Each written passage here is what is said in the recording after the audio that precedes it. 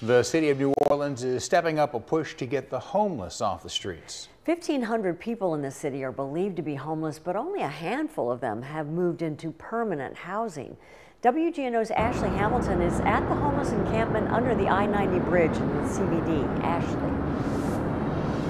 Mayor LaToya Cantrell says that the city aims for 2025 to be the goal, where they have over 1,500 individuals housed. Many I spoke to say that it feels good to know that they haven't been forgotten. The city's effort to move the homeless into permanent housing is starting to pick up some steam. Mayor Cantrell says that the city made the arrangements for 17 people in October, with more planned before November ends. A major part of this plan is really decommissioning our homeless encampment, meeting people where they are always, dignifying them with our response, and of course always with respect. Chris Blake admits the news brings him a certain level of encouragement, as times have been difficult for him.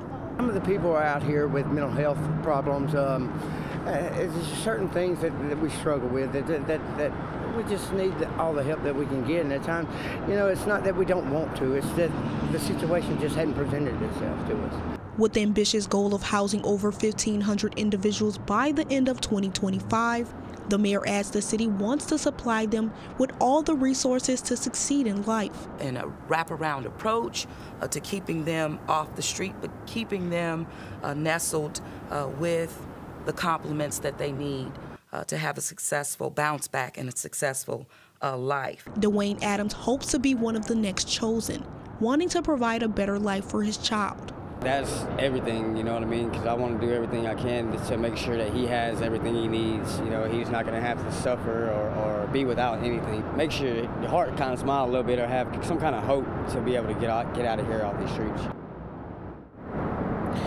Now, the mayor says that they don't plan to give the location of where the people are being housed out of respect for privacy and safety. Susie Kurt. All right. Thanks, Ashley.